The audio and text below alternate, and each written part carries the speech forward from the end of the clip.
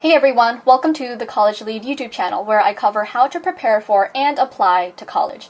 Today is part 2 of the How to Edit Your Essay series. In the last video, I covered how to make sure your content or your essay answers the prompt. So be sure to check out part 1 if you haven't yet in the description. I'll link it there. Though I will be focusing this video on editing college essays, I also recommend using these tips for any other writing assignments you'll have throughout high school and throughout college. So be sure to watch this video from the very beginning to the very end.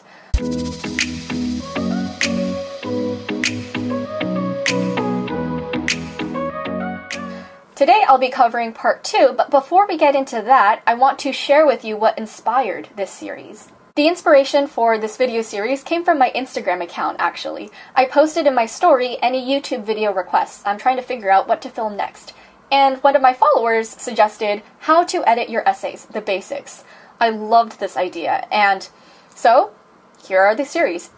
If you would like to get involved, definitely follow me on Instagram for tips and tricks on how to apply for college, as well as be a part of the videos that I make. I often ask for suggestions, I do fun Q&As through my stories, so be sure to check me out. It's just @collegelead. Back to the main programming. So again, in the last video, we covered how to answer the prompt. You can check out the link to that video in the description below. Today we will cover how to be specific. So if you're worried that your essay is not unique or doesn't stand out, this video is just for you. With that, let's get started. So be specific, how to make your essay stand out. First of all, why do we want to be specific? Let's first understand our goal in this whole edit. So we want to be specific because it makes your essay engaging, unique, and stand out. You'll see why in the examples that I'll cover in this video. I like to think of being specific in 3 different levels. So the first level is not at all specific. The second level is somewhat specific, and the third level is very specific. So here's an example using apples in a grocery store. So level 1 specific, which is not at all specific, is that grocery stores have apples. Level 2 is grocery stores have green apples, red apples, and yellow apples. Level 3 is grocery stores have my favorite apple, the red Fuji apple, because it's sweet and crunchy. Notice that the level 1 detail applies to everyone. Everyone can say, yeah, my local grocery store has apples. On the other hand, not many people can share a level 3 detail and have it apply to everyone. Fuji apples are probably not everyone's favorite apple. What if you like Granny Smith's or green apples or a different kind? So, while level 1 statements are generally great for conclusions and occasionally introductions, they are not great for body paragraphs, which is the core of your essay. So if you stick with level 1 in your body paragraphs, you'll blend in with the rest of the applicants. To write a standout essay that's unique and memorable, provide level 2 and level 3 details wherever possible. So, obviously, with the apple example, duh, this makes sense, everyone knows it. But let's use a specific example inspired by an actual college essay prompt. So, a question, if you're applying to Yale, that you'll have to answer is this. What is it about Yale that has led you to apply? The core of this prompt is essentially asking you, why Yale? And in this answer, you want to be as specific as possible. A level 1 version of the why Yale question, and actually let me move my image so I don't block these beautiful Yale pictures. There we go.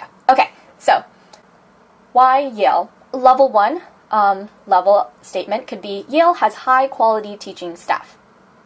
True, but a lot of other colleges have a high quality teaching staff as well. Harvard, my alma mater, has a great teaching staff. UCLA, the school that my brother goes to, has a great teaching staff. UC Berkeley as well. Stanford, literally every college in the US will say that they have a high quality teaching staff. So how can we turn this response into something that is more specific and unique to you and also Yale? Let's try for level 2. And to do that, let's start with the Google search because we first want to understand more details about Yale. So, to write the level 2 statement, I started off by searching Yale majors. We want to understand what kind of majors they offer. Let's say that I'm interested in biology, so I want to see what kind of bio majors Yale offers.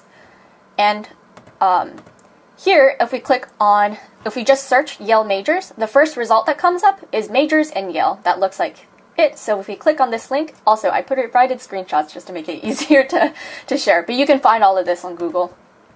And then you'll land on this page, which is a list of majors in Yale College. So I scanned these majors and to understand the kind of bio-related programs that Yale offers. And now I'm prepared to write my level 2 statement. So before we continue, try an exercise of writing what a level 2 statement would look like before I move on to the next slide. So pause the video now and take a moment to write what you think a level 2 statement will look like. Okay, so I hope you have taken a moment to give it a try, and let me show you what I came up with. There is no correct answer, and it's just helpful for you to go through an actual exercise, because listening to advice is very different from actually executing on a piece of advice. So a level 2 statement can look something like this. At Yale, I can explore cognitive science, ecology and evolutionary biology, molecular biology, and neuroscience. Now we're talking more specific. There may be other colleges that offer cognitive science and neuroscience, but maybe not molecular biology. Or maybe there's another college that offers ecology and evolutionary biology, but not molecular. Why am I always picking on molecular? Sorry, hang on. Maybe there can be another school that offers molecular, but not everything else. So now we have gotten more specific. That being said, for a fact, I know that at Harvard we have the equivalent of these kinds of sciences. So how can we make this statement even more specific to you and Yale? I also just want to show that level 2 demonstrates that you were interested in biology and that Yale offers biology opportunities. So that's where you can make the connection on why Yale. Whereas for statement 1, it doesn't tell us anything about Yale or anything about you and your interests.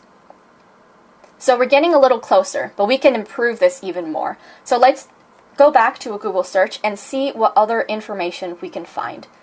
So to write the level 3 statement, I did another Google search. Let's say that as a student, I'm interested in neuroscience in particular. So I do a Google search for Yale and neuroscience, and I come across this page as one of the results. A whole website dedicated to the neuroscience undergraduate major at Yale.